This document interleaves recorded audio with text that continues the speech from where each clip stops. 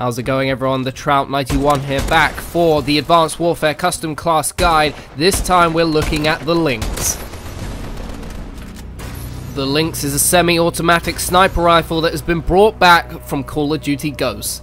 However, it has had some changes made to it for Advanced Warfare. The gun has high unpredictable recoil, moderately usable iron sights, an 8-bullet magazine with 12 bullets if you have extended mags, high damage, low mobility, bad hip fire, and a low rate of fire.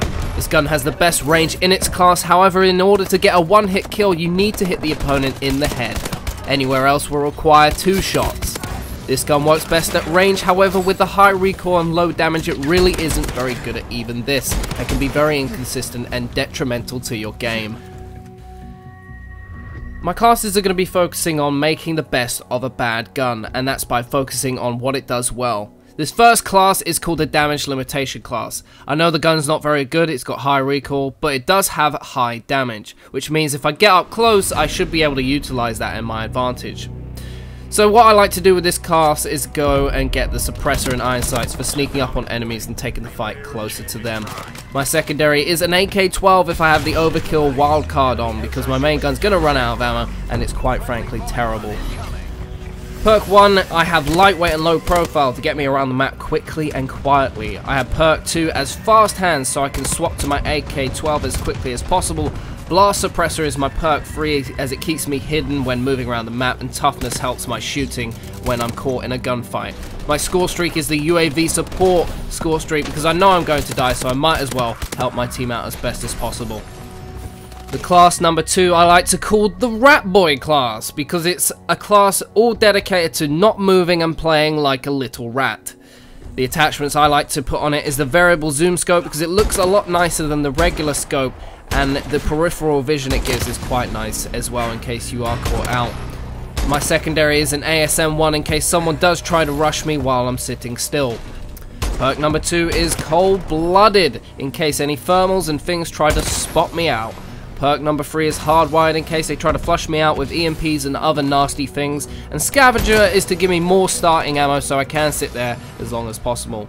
Exo ability is it going to be Exo Cloak so I can stay hidden. If someone does spot me out, I can usually put it on and throw them off a little bit. Exo Launcher is the explosive drone in case someone does try to come and flank me. And the score streaks I choose is the support UAV and the support sentry turret, just in case I am caught out. It does give me that little bit of extra sit still and do absolutely nothing like a true scout sniper. Unfortunately, with the way the game's played, that's only really going to work on one map, and that is Instinct. So I have another class for you that might give you a little bit more of an aggressive approach, the ability to move around the map, but also help you try and rank up to the iron sights a lot quicker. It's called the Band-Aid. You know it's gonna hurt, but you've got to get it done anyway. You gotta rip that Band-Aid off. The attachments I've got on it is the ACOG and the stock for a better aggressive play. It does give you that little bit of range as well, and it helps you to strafe. My secondary is my ASM-1 in case I do go into an area where I'm not too confident in myself. Low profile is to stay hidden. Peripherals helps me see things on the mini-map easier so I can approach my fights a lot simpler. Toughness for better shooting, and Blast Suppressor for getting around the map easier. My Exo ability is Exo Cloak so I can go hidden.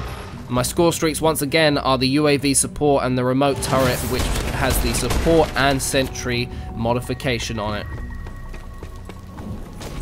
This gun's not very good. I really don't recommend it unless you like seeing your KD plummet, but here's some suggestions to help you get on with it if you are trying to do some challenges and get a little bit extra XP. Hope you enjoyed the video, and if you did, do drop a like rating, subscribe to the channel if you haven't done it already, make sure you follow me on Twitter and Facebook, and I'll see you for the next one. Peace out.